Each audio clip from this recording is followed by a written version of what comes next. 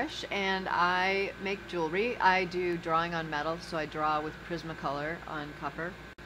I'm Ann Havel. I'm an enamelist and a okay metalsmith, and I put glass on metal basically, which is what enameling is. I first came as a student, and I took an anodizing aluminum class.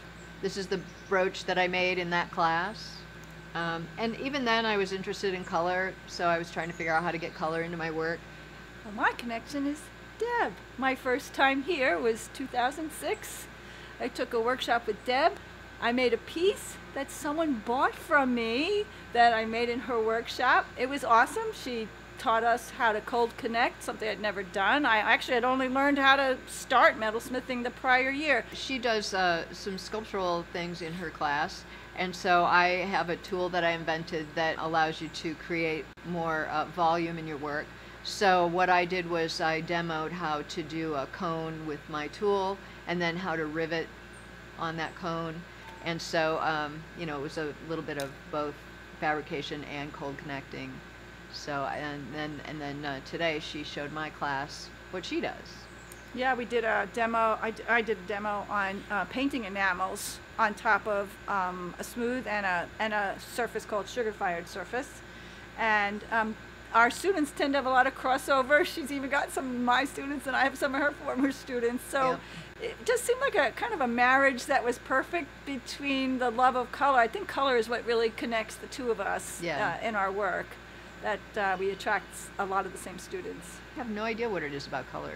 I started out doing some work with stones, and then I started working with some chemical patinas, and then the chemical patina just wasn't enough, and so then I just started adding some color to the patinas, and that's kind of how I got to the process that I have now.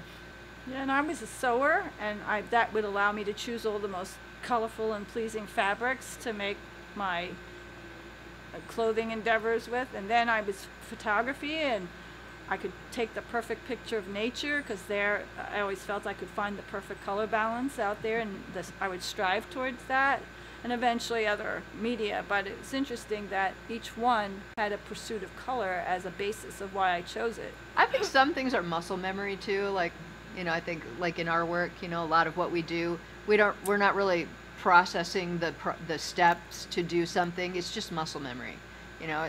And an interesting thing I think about teaching is that when you teach, you have to break that down then. So you have to kind of back up, go, okay, so I'm doing this, so how am I going to explain how I'm doing that, you know? And it makes you better at your work as you teach, because you have to focus on each step more closely. So, it causes you to observe more. Yeah. And I definitely have altered the way I do my own work in some ways, and also the way I teach. One of the things I find in workshops is I'll have students come into a workshop and they want to learn a new technique and make a piece that they can sell. And I'm like, you know, that's not really what you're here for. You're here to learn a technique and to perfect that technique.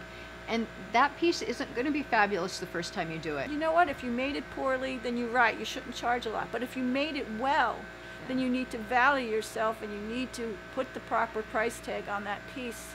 And if nobody said, and if you think no one's willing to pay for it, it's only because the person it belongs to hasn't come along yet.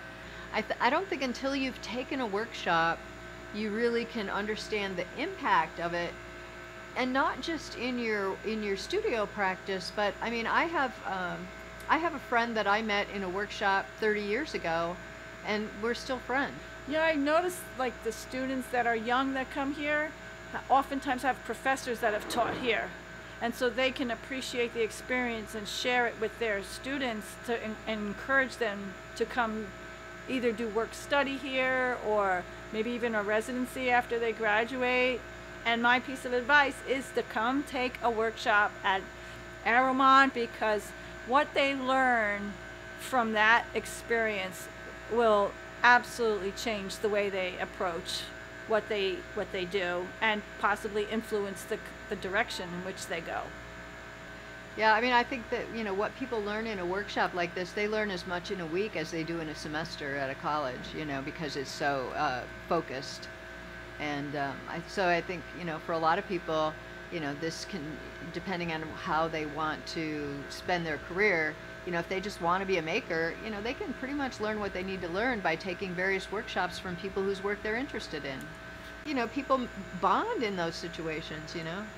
It's great, and so it's really special.